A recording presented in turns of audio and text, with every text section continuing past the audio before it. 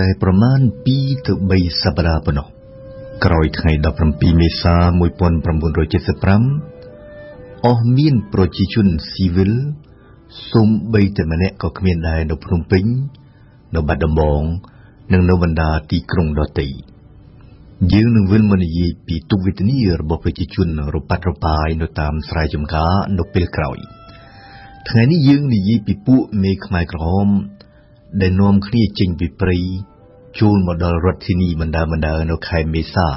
ឆ្នាំ 1975យោងទៅតាមប្រវត្តិវិទូ David Chandler ស្លុតសមកដល់ភ្នំពេញនៅថ្ងៃ22 មេសា 1975ដាក់ទីស្នាក់ការបណ្ដោះអាសន្នរបស់ខ្លួននៅស្ថានីយ៍អាយៈស្មៃយាននិងបញ្ជាឲ្យបង្កើតក្រវ៉ាត់សន្តិសុខមួយជាបន្ទាន់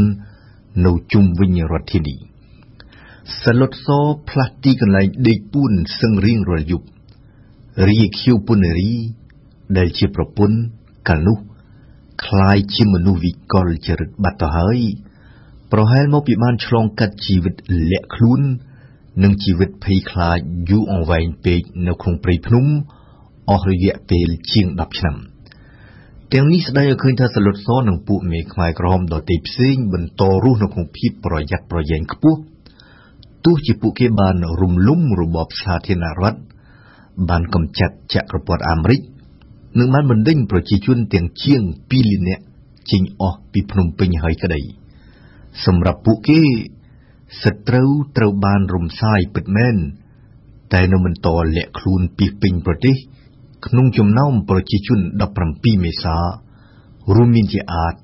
ភ្នាក់ងារស៊ីយ៉ាជនជាតិបរទេសទាហាននិងមន្ត្រីរដ្ឋការនៃសង្គមចាស់ពួកបញ្ញវន្តនិងសត្រូវសក្តានុពលគ្រប់ប្រភេទប្រឆាំងនឹងបដិវត្តន៍ម្ល៉េះហើយនៅពេញមួយឆ្នាំ 1975បទបញ្ជាភ្លាមពីភ្នំពេញទៅកាន់ប្រធានភូមិភាគទាំង6រួមមានតាមុកនៅនិរដីសោភឹមនៅបូព៌ាញឹមរស់នៅពីយប់កុយធួននៅឧដរណៃសារ៉ាន់នៅអេសាននិងវ៉នវេតនៅតំបន់ពិសេសជុំវិញភ្នំពេញគឺបន្តវែកមុខខ្មាំងនិងកំទេចខ្មាំងជាក់ស្ដែងនៅចុងខែមេសាឆ្នាំ 1975ប៉ុន្មានថ្ងៃមុនផ្ដើមបណ្ដេញប្រជាជនចេញពីបាត់ដំបងខ្មែរក្រហមបានកុហកឲ្យពួកនាយទាហានពាក់សាក់ធំឬតូចនៃរបបលន់នល់ប្រមូលផ្ដុំគ្នាឡើងឡានទៅភ្នំពេញដើម្បីទទួលសម្ដេចសៀនុដែលទ្រង់នឹងយាងពីប៉េកាំងមកកាន់កម្ពុជាវិញពួកនាយទាហានទាំងនេះប្រមាណជាង100នាក់ត្រូវបានយោធាខ្មែរក្រហមសម្លាប់ចោលគ្មានសល់ម្នាក់ការកាប់សម្លាប់មន្ត្រីរដ្ឋការនៃរបបចាស់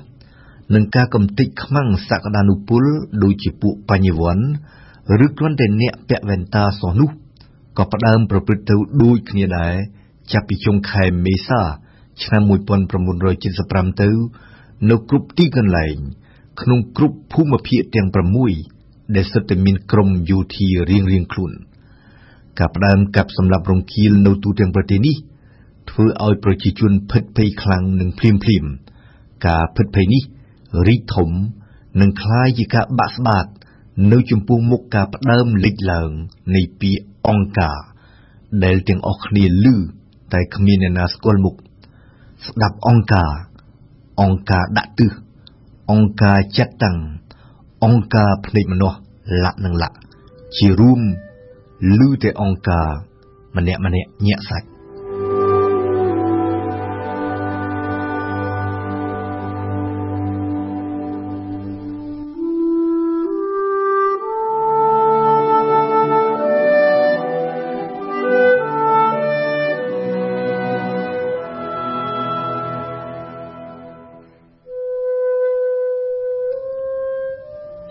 រហូតដល់ចុងឆ្នាំ 1975 នៅផ្ទៃក្នុងប្រទេសក្រៅពីបញ្ជាពួកប្រធានភូមិភាគឲ្យបន្តវែងមុខខ្មាំងលាក់ខ្លួននិងឲ្យកំទេចខ្មាំងសត្រូវពួកមេខ្មែរក្រហមនៅភ្នំពេញគ្មានផែនការអ្វីទាំងអស់សម្រាប់ប្រជាជនទូទាំងប្រទេសដែលនៅរប៉ាត់របាយតាមស្រែចម្ការនិងដែលផ្ដើមឈឺស្លាប់ឬផ្ដើមដាច់ពោះស្លាប់ រីឯវិធានការភ្លាមរបស់ពួកមេខ្មែរក្រហមនៅលើវិស័យការបរទេសវិញស្ដីឲ្យឃើញនៅទិសដៅតែមួយគត់នោះគឺការដាក់ប្រទេសកម្ពុជាឲ្យនៅក្រៅសហគមន៍អន្តរជាតិនិងនៅក្រៅសតវត្សទី20ទំនាក់ទំនងទូរស័ព្ទនិងប្រេសនីជាមួយបរទេសត្រូវផ្ដាច់ព្រំដែនត្រូវបិទអ្នកហ៊ានឆ្លងចេញឬឆ្លងចូលត្រូវទទួលទោសប្រហារជីវិតជនជាតិបរទេសជាពិសេសជនជាតិស្បែកសជាអាចអ្នកដែលបានចូលទៅជ្រកកោនក្នុងស្ថានទូតបារាំងនៅភ្នំពេញត្រូវជម្លៀសចេញពីកម្ពុជាទៅកាន់ប្រទេសថៃពួកមេខ្មែរក្រហមរក្សាទំនាក់ទំនងតែជាមួយប្រទេស3គត់នោះគឺវៀតណាមចិននិងកូរ៉េខាងជើងជាក់ស្ដែងនៅក្នុងឆ្នាំ1975សាឡុតសអមដំណើរដោយនួនជាទៅបំពេញទស្សនកិច្ចនៅហាណូយចំនួន5ថ្ងៃបន្ទាប់មកទៀតអមដំណើរដោយអៀងសារីសាឡុតសធ្វើដំណើរទៅពីកាំងនិងទៅព្យុងយ៉ាងដោយឡែកគេអាចសាកល្បងស្វែងយល់ពីអារម្មណ៍កង្វល់និងអតិភិបរបស់ពួកមេខ្មែរក្រហមក្រោយថ្ងៃជោគជ័យ17មេសា1975ដោយធ្វើការសិក្សាទៅលើឯកសារមួយចំនួនដែលត្រូវបានរកឃើញមានជាអាចកំណត់ហេតុទាំងអស់ចំនួន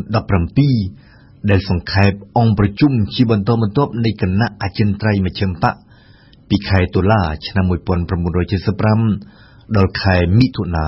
ឆ្នាំ1976ប្រវត្តិវិទូ David Chandler ដែលបានពិនិត្យមើលកំណត់ហេតុទាំងនេះលើកឡើងនូវការកត់សម្គាល់ពីរយ៉ាងម្យ៉ាងគឺអំនួតរបស់សាឡុតសនៅត្រង់ថាសាឡុតសនិយាយហើយនិយាយទៀតពីលក្ខណៈវិសេសវិសាលនៃបដិវត្តន៍កម្ពុជាដែលបណ្ដាប្រទេសដទៃក្នុងលោកអាចនឹងទាញមេរៀនយកទៅសិក្សាទី2គឺកង្វះព័ត៌មានមកពីក្រៅប្រទេសលើកលែងតែឯកសារផ្លូវការខ្លះផ្សព្វផ្សាយដោយបណ្ដាបកកុម្មុយនីសនៃបណ្ដាប្រទេសផ្សេងៗម្ល៉េះហើយយោងទៅតាម David Chandler នៅចន្លោះឆ្នាំ1975 1976ពួកមេខ្មែរក្រហមស្មានតែជ័យជំនះនៃបដិវត្តន៍កុម្មុយនីសដូចនៅស្រុកខ្មែរបាននឹងកំពុងបន្តកើតឡើងនៅពាសពេញពិភពលោកយ៉ាងណាក៏ដោយកំណត់ហេតុមួយរបស់ខ្មែរក្រហមដែលសង្ខេបអង្គប្រជុំនៃគណៈអចិន្ត្រៃយ៍មជ្ឈិមបក្សនៅខែតុលាឆ្នាំ1975បង្ហាញថាពួកមេខ្មែរក្រហមផ្ដើមបែងចែកការងារគ្នាធ្វើនៅពេលនោះឯកសារនេះដែលជាបញ្ជីរាយនាមនិងជាបញ្ជីកំណត់តួនាទីរបស់ពួកមេខ្មែរក្រហម13នាក់គឺជាសមាជិកនៃរដ្ឋាភិបាលខ្មែរក្រហមទី1ក៏ថាបានមេដឹកនាំទាំង13នាក់នោះគឺសាឡុតសដែលមិនទាន់ដូរឈ្មោះផ្លូវការជាប៉ុលពតនៅឡើយនួនជាអៀងសារីខៀវសំផនកុយធួនសុនសេនវ៉នវេតសឿវ៉ាស៊ីនុនសុនជីមសាម៉ូកសើមសុនខៀវធីរីប្រពន្ធអៀងសារីនិងយុនយ៉ាតប្រពន្ធសុនសេនក្រោយមកនៅក្នុងចំណោមមេខ្មែរក្រហមទាំង13នាក់នៃរដ្ឋាភិបាលទី1នេះ5នាក់ត្រូវចាប់ខ្លួននិងសម្លាប់ចោល